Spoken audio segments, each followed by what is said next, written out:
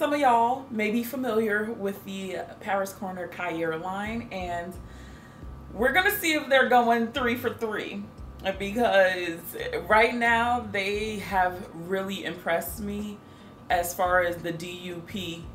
You said it, not me.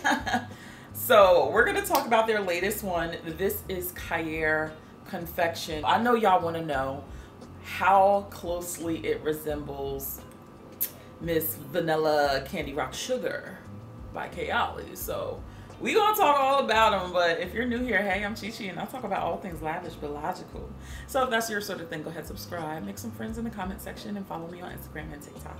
So if you do know, or maybe you don't know, so far in this line, they have been hitting it, every last one of them. I first started off with Pistachio. If you haven't seen it, linked it, bong bong up top.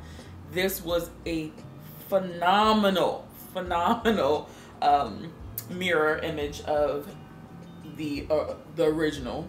And then they hit us with Fusion, which is a sparkling lychee, and they hit it with this again, review, bong bong up top. So when this came out, I was like looking at the promotion, and I was like, oh wait, it's in this bottle? This must be the mirror for Vanilla Candy Rock Sugar.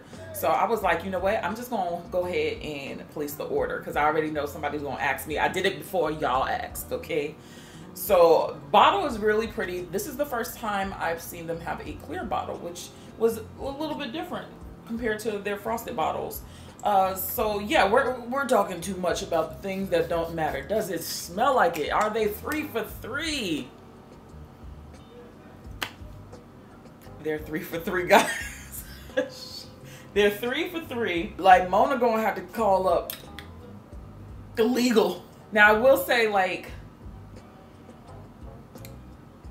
Kayali is a bit more warmer, like a bit more thicker, but if you're still trying to get the essence of it,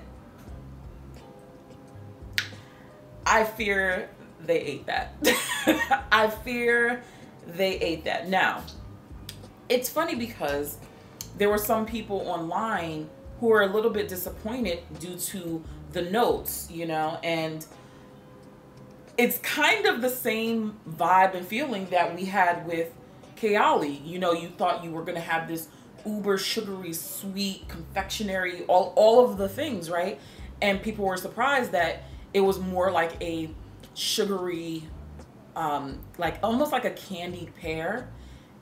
So people were like, oh, like, this isn't what I thought it would be, you know? So I was just like, I kind of do.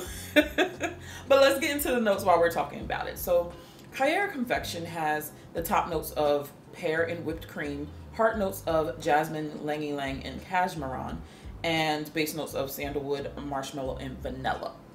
And then with, what is that? Vanilla rock sugar? But in Kayali, we have top notes of candied pear, violet leaves, rum, ylang ylang, marshmallow, vanilla cream, middle notes of jasmine, labdanum, white caramel, bubblegum, jelly beans, base notes of tonka, vetiver, sandalwood, cashmere woods, patchouli, rock sugar, and the Kayali signature accord, which is some sort of vanilla, I'm guessing, allegedly. And you can smell that.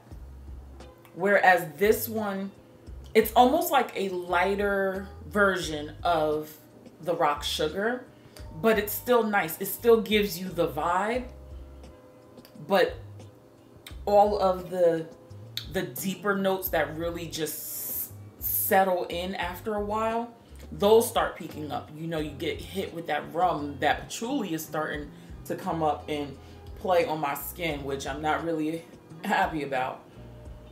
But that initial burst, 1000%, oh yeah, it smells like this. I will say that this doesn't have those notes like the bubble gum and the rum. So it's not as like boozy or like just a little bit more grown. And I remember when I first talked about this, I got LaBelle vibes from this, and I still do put it in that category. So as far as like how close to the mark, I would definitely say it's a solid like 92%. As long as you're scoring in the 90s, like, are we really gonna complain about it? No. But for those of you who really don't know what the rock sugar smells like, this honestly smells like the candied pears in like a ooey gooey syrup, not like maple syrup or anything like that. Like, you know how you sprinkle, like, make sugar and you combine it with berries and stuff, and you get a really nice sweet compote. Although there's no rum in here, like, you throw a little rum on it, you know, but you still have that beautiful, like, sugary crust.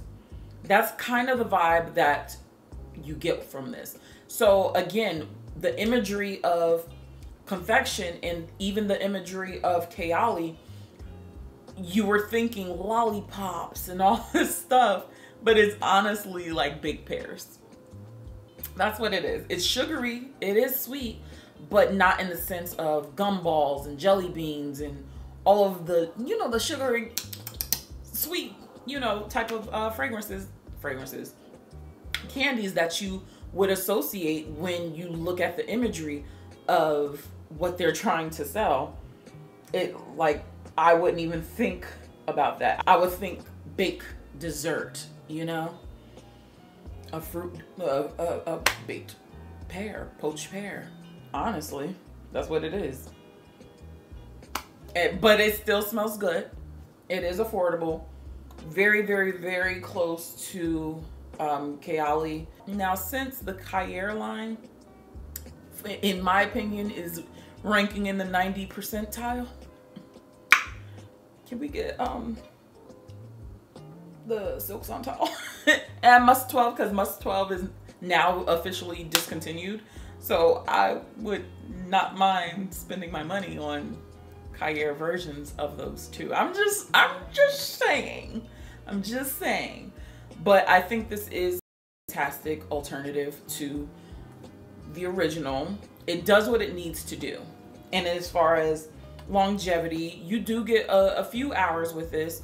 Kayali's is definitely longer, stronger, and a little bit sweeter. I will say that.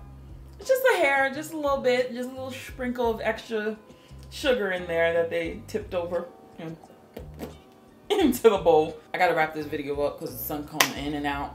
Do I recommend this?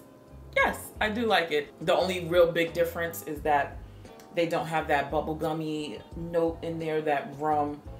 And this is a little bit sweeter, but nothing like crazy. If you're curious about layering combinations, I'm just gonna go ahead and link my original Kayali layering combination video review, all that good stuff. Check out some other videos, and I'll talk to you in the next one.